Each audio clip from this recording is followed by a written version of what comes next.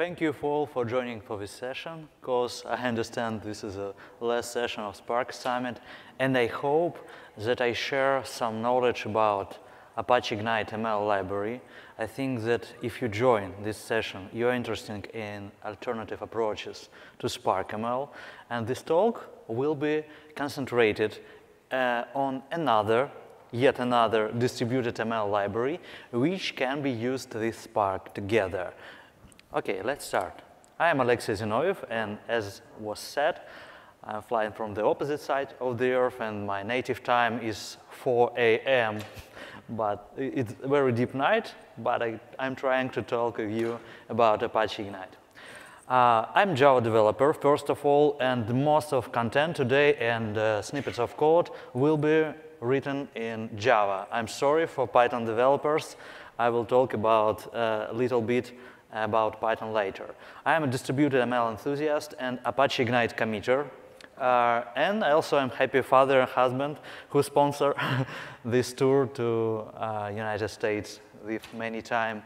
I wanted to visit this summit for a few years. I'm using Spark for 5 years. I don't remember exactly the version from what version I started my using of Spark. And Spark ML was my first experience with Spark. It hadn't pipeline that time when I used. The API was based in RDD blocks. I think most of you remember that. And also, let's go together through different MLDL popular frameworks. I think you know most of them. We can see Apache Mahout. Maybe somebody remember that framework at the top of the Hadoop. I've worked with that. I think all of you know TensorFlow. Maybe somebody here about DL4J. It's a Java library to create a different neural network architecture to join with Spark, for example, scikit-learn, of course, PyTorch, Keras, and etc. And what's the reason to add yet another library here? Let's start from the Python. If you have petabytes of data, then the Python libraries like scikit-learn, I really like scikit-learn, but it will not be able to process even a small fraction of the data for building a machine learning model. For example, if you have 1 terabyte, for example. Spark ML is a good answer on this question. Spark incorporates a truly remarkable set of classical machine learning algorithms, and that allow us to perform iterative calculation on data in memory, right? But what is bad with Spark ML? I know that this is the last session and can say something about Spark ML. I wanted to say that Spark ML is bad. But something goes wrong with Spark ML. First of all, it doesn't support our common approach of building modern ensembles as stacking, boosting, and bagging. Of course, we could find gradient-boosted trees and random forests, but it's very small movement in this area. Also, it doesn't support online learning for all algorithms. It supports only a few models like linear regression and K-means and streaming mode. I mean, then I talk about online learning, I mean that we should have ability to join 2 models, for example, in streaming mode with structured streaming, maybe with old day streams, but we have no this ability in Spark. Maybe you could find something in Spark packages, but I'm not sure. Also, it has a lot of data transformation overhead from data source presented in Parquet, for example, to labeled vectors internally in different ML algorithms. It has hard integration with TensorFlow Cafe. You could find on the GitHub different projects like one project from Yahoo, TensorFlow on Spark, and etc. Today, we could hear the good talk about Spark, Harvard, TensorFlow integration, but you can understand how long this chain. Also, that's not all. Part of algorithms are using sparse matrix. I hate sparse matrix because matrix computation like multiplication can be easily parallelized, of course, but many matrix operations are not easy to implement in distributed version. You should have all matrix on all nodes of your computing cluster. That's bad. Also, you could find in Spark ML several unfinished approaches of model inference, model serving. I found one great Google Doc where Databricks and other Spark developers discussed a few years ago how we should save models from Spark. Maybe via PMML library, maybe somebody used it, maybe via GPMML library, via saving to Parquet file, how it implemented now. Maybe you should use mleap or MLflow. There are a lot of different approaches, and part of them are not finished. For example, saving to easy readable PML format, which can be understandable via scikit-learn, etc. It doesn't support AutoML algorithms for hyperparameter tuning. I mean, not only grid search, how it's implemented in pipelines, but really smart hyperparameters tuning. And ML algorithms internally uses MLlib, which should be deprecated, of course, but it doesn't rewritten totally on data frames, right? If you will open the code of different ML algorithms, you will see how it translated to MLlib calls. And the main problem with Spark ML, from my perspective, I've tried to prepare a lot of different PRs to Spark ML. You grow old before your PR will be merged. Unfortunately, yes, it's a very huge problem with Spark. You need years to add a reasonable feature. If you are not Spark, I don't know, PMC, you have no chance, in my opinion. And this is a bad thing with Apache Spark ML. For me, as an active user of Apache Spark, I want to add new features. I want to take new features from distributed machine learning today. Yesterday, I don't know, 2 days ago, but not in the unclear future. And this is the reason why I joined to Apache Ignite community. I understand that maybe you don't know what is Apache Ignite, but this is another Apache project under Apache license, of course. This is like of in-memory SQL database. It supports SQL. Internally, it uses different Java cache-like structures and etc. And 1 year ago, the ML module under Apache Ignite was started. Apache Ignite can be used as a backend, for example, for Apache Spark 2. You can use special memory structures to speed up RDDs, data frames, and etc. For example, in Stack Overflow on Apache Ignite dev list, you can find a lot of examples how to use they both together. I mean, Apache Ignite as database or as a backend for speed up of Apache Spark. But I'm trying to explain what is an Apache Ignite ML model and how it used together with Spark. There is now so many ways, but let's start. First of all, we want to set up Apache Ignite cluster near the Spark cluster to train on Spark data. All data, first of all, located in Apache Spark, in Parquet, in Hive, I don't know, in maybe as a result of transformation processing, as you wish. And Spark connect as one of data source for Apache Ignite ML. I will have a lot of kind of architecture diagram of different applications with pseudo symbols. And let's start from the very simple example. And trained data should be loaded in Ignite in memory caches from Spark data frames. And we have several ways to do that. This special form of write operator in Spark. You know, this data frame, write, mode, and etc. I think most of you use that. Or if you want to control loading of each k-value pair, please use a special subclass of cache store. Cache store is special interface in Apache Ignite to implement different data sources like JDBC, oriented databases like PostgreSQL, Oracle, etc. The first approach the write format Ignite. Out of box, Spark doesn't know about Ignite, of course. So we have to start with a couple of extra parameters. For example, we could run PySpark with Ignite jars. Next, we should load the data into a Spark data frame. For example, here we read something from JSON file. It can be passenger from Titanic dataset. You can do any manipulation you like at this point, adding or removing columns, computing new values, etc. All preprocessing can be did in the Spark. And after that, we should write it out to Ignite. Here, you can find another approach, the implementation of cache store. This is an interface in Ignite that gives us a basic set of operations which you should implement. If you know Java, if you know Java syntax, it will be easier. You should implement a lot of methods and define functions how to extract data from data frame row to Ignite cache value. We should export data frame rows to Ignite cache. Okay, let's continue.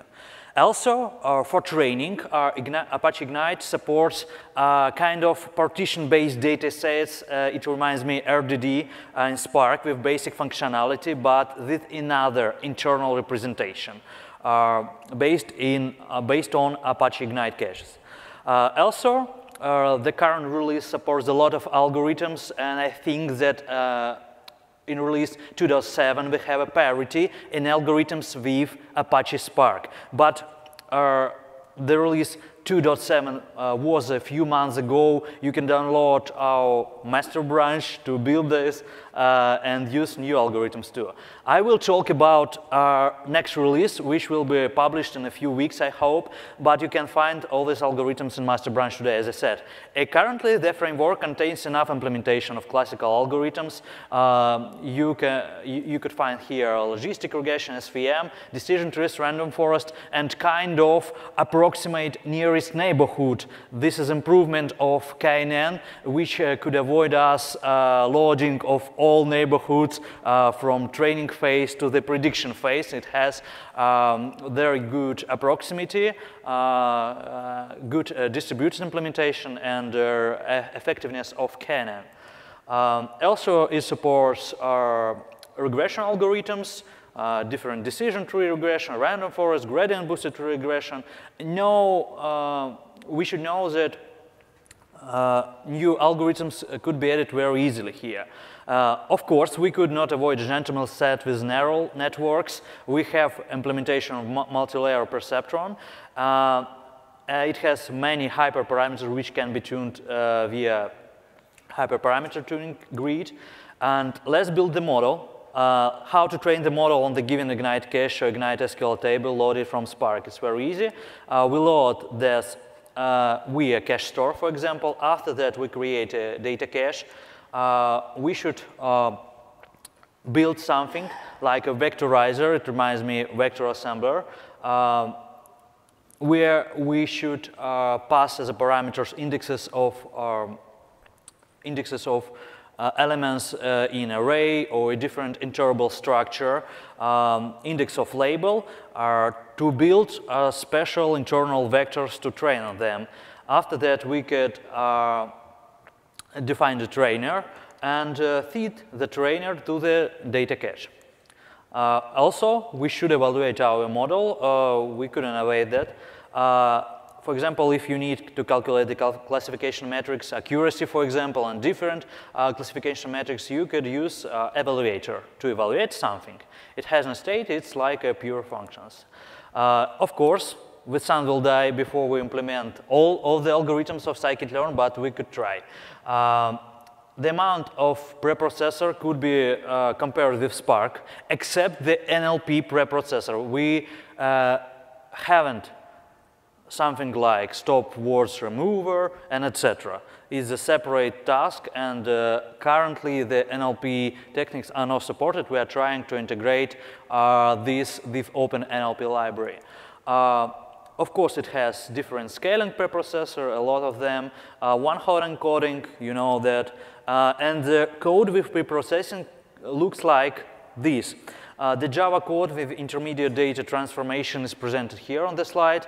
All preprocessors are lazy and are functions by nature that takes Ignite cache, parent preprocessor, to build the chain and makes labeled vector with transformed by this function data.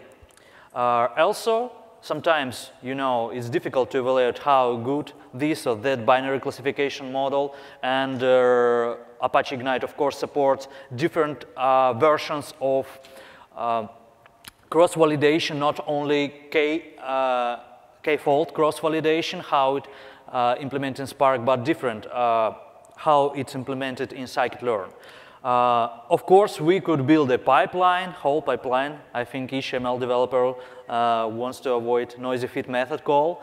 And the idea of scikit-learn and Spark pipelines is implemented in Ignite 2. If you know that Spark ML pipelines were copied from scikit-learn pipelines, I read about that. And on this slide, you could see the whole pipeline in Apache Ignite. You could add preprocessing trainer, a lot of them if you need. Final trainer, for example, here, decision tree classification trainer, add cross-validation like a scoring, different values of parameter grid.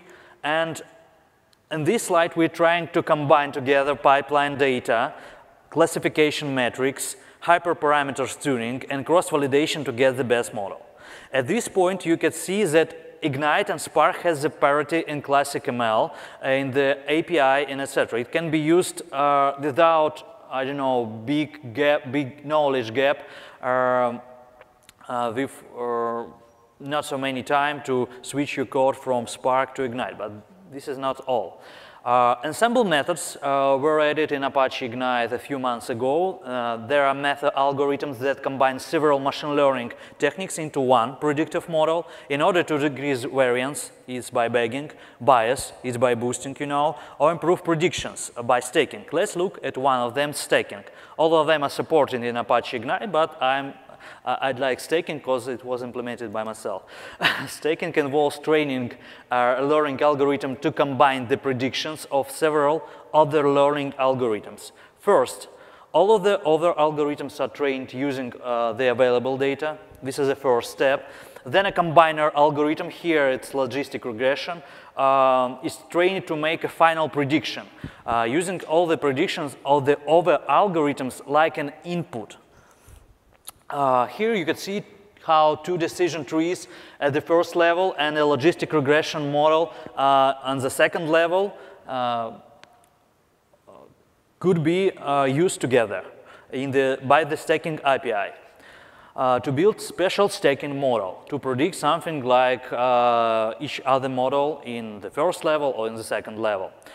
You could add more levels and combine it in more complex way, of course, but I think we have no time to light all these approaches. Also, you know my heartbreak about Spark ML, this is online learning. As I said, Spark supports merging of two models only for a few old models in MLlib.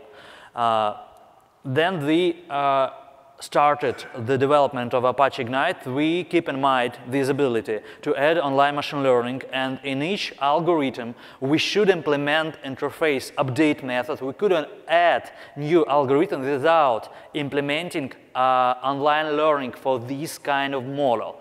And currently all the models are supporting the merging of two models or the chain of models if you want, but in the current version without weights. I think that in the future it will be added, but currently you should do it manually. But we can merge two models like, I don't know, 2 packets of milk. And in these techniques, of course, you could use Spark, train model there, load the model to Apache Ignite. I will talk a little bit later about inference with Apache Spark. You could train on your batches of data which can be loaded from Apache Kafka Apache Ignite has a good Kafka data streamer to load data from Apache Kafka, train on this portion of data and merge all the models into one by special law, which is implemented internally in our library. Of course, you could define your law by your hands, but up to you. Also, for example, on this slide, you could see an example of updating original KNN model. I know that Spark doesn't support KNN model, and people hate this because it works not very good on the big data, but maybe we have a small data to run the KNN. I understand. It's only for this slide. We have our KNN model which was fitted from the data cache, this special set of parameters. We train another model, and we could update our previous model, model 1, with new portion of data, with new data which was loaded into another cache using the same vectorizer. For example, model 2, this is updated model. Also, Apache Ignite has from the start the integration, close cooperation with TensorFlow, and I'm very honest to say that our Apache Ignite dataset was contributed to TensorFlow by developer Anton Dmitriev. Now it's part of TensorFlow contrib package. You can download Anaconda and push something into Ignite cluster if you have Ignite cluster, and use Apache Ignite as a distributed backend for TensorFlow calculation, not via Harabot. You can use Apache Ignite directly. This is a special tool set. I will talk about it a little bit more. First of all, it has Ignite dataset that provides ability to feed training data from Apache Ignite and train on them in TensorFlow directly. Also, it supports, for example, I'm not sure if you see on this slide, example of Python code with TensorFlow, where you can connect to Ignite dataset and grab data from there, and for example, to print them in TensorFlow session. Also, it supports distributed training mode, as I said. And the main idea behind the distributed neural network training is the ability to calculate gradients of loss function, squares of the errors, for example, on every partition of data in terms of horizontal partitioning, of course, and then sum them on the reducer phase. I think it's stable version. It's merged to TensorFlow a few months ago, and I think in TensorFlow 2.0 it will be available too. Ignite cluster for TensorFlow, like Yarn for Spark. It's like a simple cluster manager for backend training, etc. You should think about that in terms of cluster manager, I think. Of course, you could use your typical TensorFlow instruments like TensorFlow board, etc. Also, yet one question which is very interesting: how to work with model which was trained in another system by another frameworks. This is question of model inference support. Inference is an important part of machine learning in production, of course, and Apache Ignite supports inference from TensorFlow, from Spark via different approaches. This is a direct parsing of Spark Parquet files, which was getting by write method, you know, model save to Parquet file from this method via prediction on MLlib runtime. Also, Apache Ignite has XGBoost model parser, and I think that in future we will add more for MXNet, for PyTorch, and etc. How it can be used with MLlib system? We experiment with different model inference, so we don't know what would be final decision. This example demonstrates how to import MLlib model and use imported model for distributed inference in Apache Ignite. 8 here is number of service instances maintaining to make distributed inference. Here you could asynchronously predict something on the vector constructed from two values.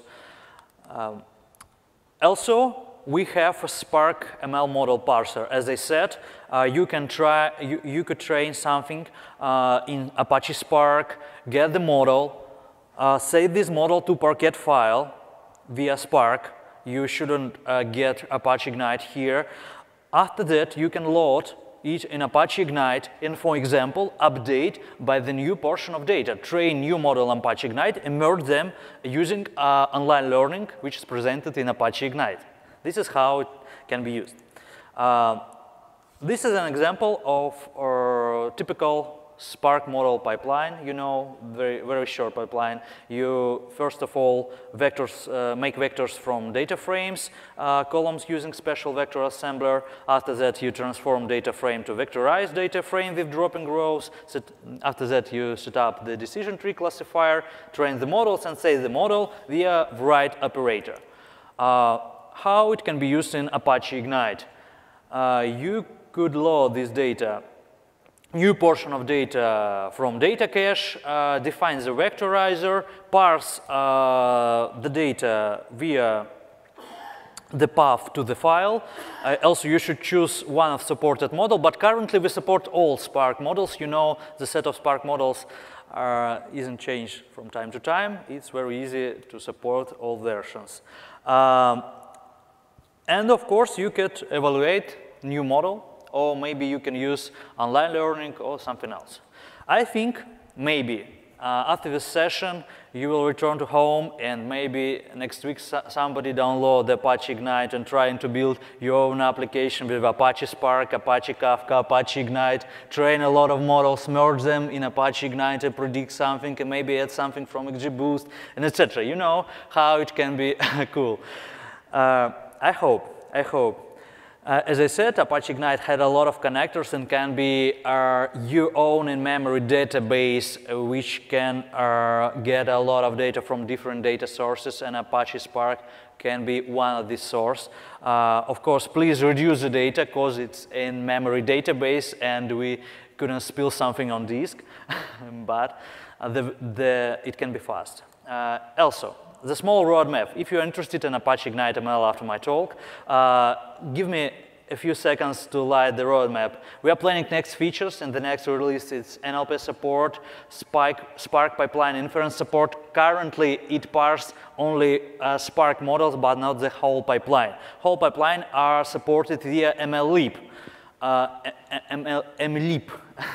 Also, we hope to add DL4j integration to support another Java developers who are trying to do this Spark and generate a lot of Spark tasks here. And I'm trying to add more approximate ML algorithms like ANN, the approximate version of KNN, which could be more faster than current implementation, which are not approximate. But I hope that we can keep the accuracy of these algorithms and where can be used in the distributed nature. Also, in conclusion, Apache Spark and Apache Ignite could work together. I hope they are friends. Apache Ignite ML is a son of Apache Spark ML. First of all, we learn a lot from Spark ML algorithms sources, and we are trying to find faults and maybe incorrect decisions and re-implement it correctly in Apache Ignite. I hope that we did it.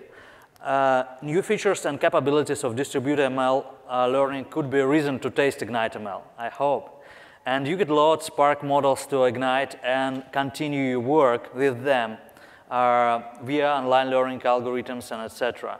And it's very easy to add new feature to Apache Ignite ML. You could write me. I'm Apache Ignite committer. I could help to create your ticket in Apache Ignite Jira to become a contributor. Let's discuss something in Apache Ignite developer list or user list if you need more functions in Apache Ignite ML library.